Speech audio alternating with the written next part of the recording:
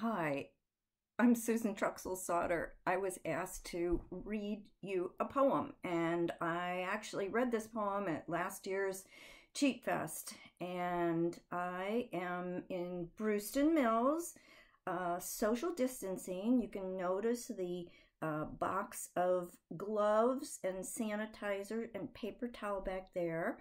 And here we go. This poem is called Wanted Rivers.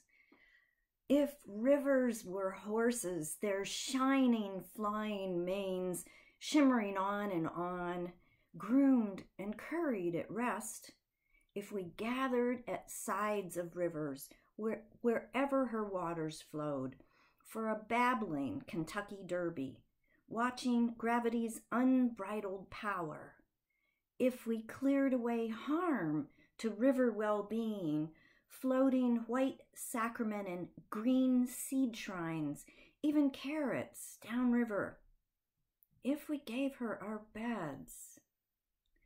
Well, we wash her feet in annual communion. We celebrate our want. We stroke her long, wet nose.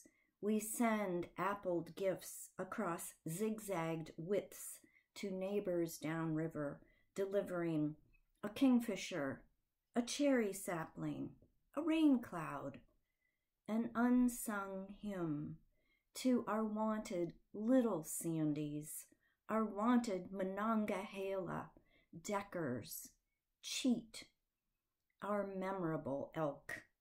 This revival of rivers energizes, deputizes, and baptizes entire congregations to the blue sky water tent, that is.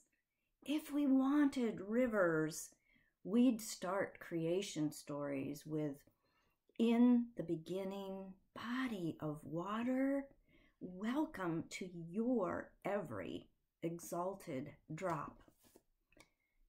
Thank you, and I will see you as soon as I can. Stay well.